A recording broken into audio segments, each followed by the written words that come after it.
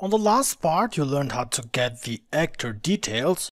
On this part, you'll learn how to update an actor by first adding the controller action result, and then you'll also add the update view.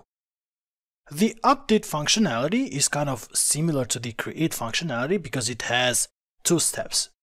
The first step is to just display the details of the actor, and the second step is to be able to handle a post request which will be used to update the actor details.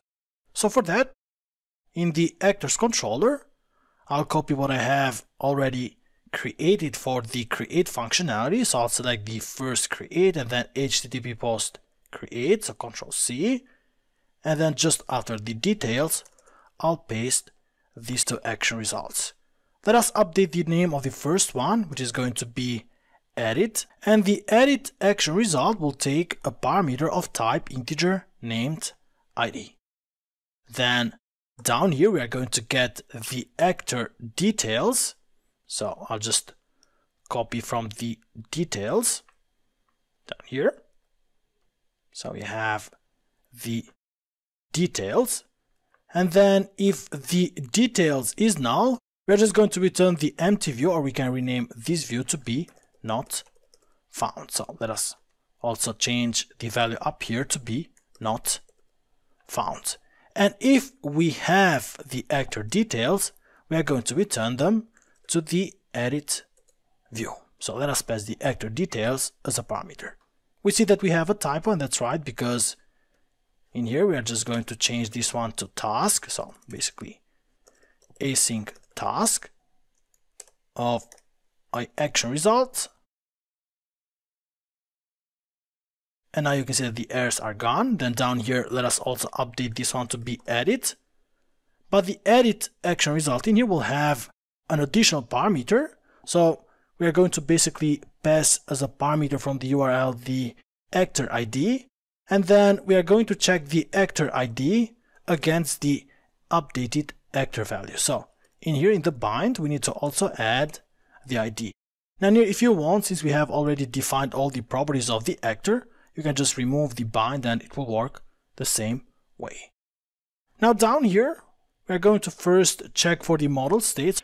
So if the model state is not valid, then we are just going to return the view with the actor data and also the model state errors. Otherwise, we are going to update the actor. So update, the first parameter is going to be the ID, and the second parameter is going to be the actor. Now let us go to the update method.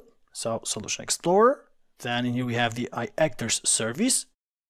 Let us change in here the return type to be a task actor, and then update the name to be UpdateAsync. Save the changes. Then let us also go to the ActorsService. And you scroll down. We have the update. Let us change the update to be UpdateAsync. The return type async, and then task actor.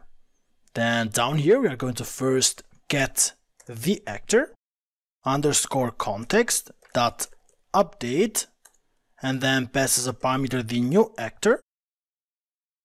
Then we're going to await the context dot save changes async, and then at the end just return the new actor.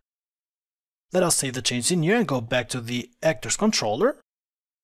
And then in here, instead of using the update, we're going to use the UpdateAsync. And after the actor has been updated, we are going to be redirected to the action index. So I'll just put a breakpoint in here. Now let us go and create the edit view. So let us go to the Solution Explorer. And then in here, copy the create. So Control C, then Control V. I'll change the name to be edit and then press enter. Let us go inside this view and then type in here update actor. This is going to be update actor. Then down here we are going to leave everything as it is, but just down here we're going to have the show all, which is going to just redirect us to the index action. And the value is going to be now in here update. The type will be submit, and also change the form ASP action to be edit. Now let us save all the changes and run the application. So we see that the app ran successfully. Let us just go to management and then actors. Then I'll just click the edit button. We can see that we are redirected to the edit then /1. Let us update the full name to actor-updated and then click update. We see that we reached the breakpoint, so we have the ID 1, and in the actor we also have the ID 1. Now just remove the breakpoint and click the continue button. And now you can see that we have the actor 5 updated. Let us edit one more time. I'll just remove the updated. I'll change the actor 5 JPEG to be actor 2 JPEG. So now the profile picture is updated. I'll remove the biography and then click update. We can see that the biography is required. So I'll just use the I'm a web developer and then click update. And now you can see that we have the actor 5.